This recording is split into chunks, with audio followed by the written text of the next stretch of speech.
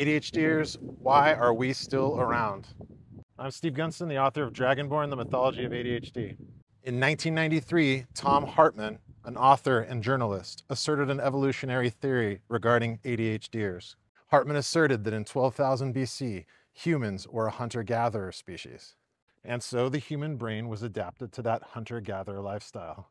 But around 10,000 to 12,000 BC, things changed. The earth warmed and the soil softened, and it allowed farming to happen more widely. They called this the Neolithic Renaissance or the Agrarian Revolution.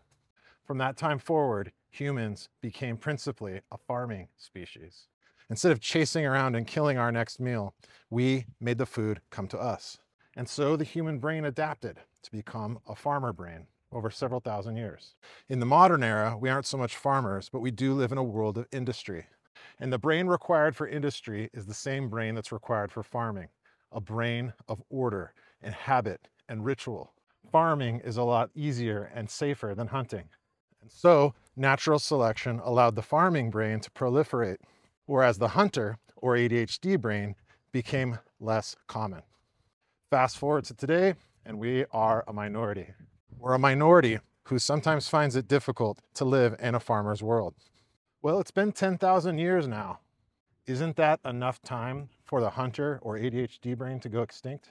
Now, I'm not an evolutionary biologist, but I asked AI that question. And AI said 10,000 years was enough time for the ADHD brain to go extinct. Then again, maybe natural selection is preserving us for some non-hunting reason. After all, most of us aren't doing any hunting. And this is exactly the question that Tom Hartman asked in his book.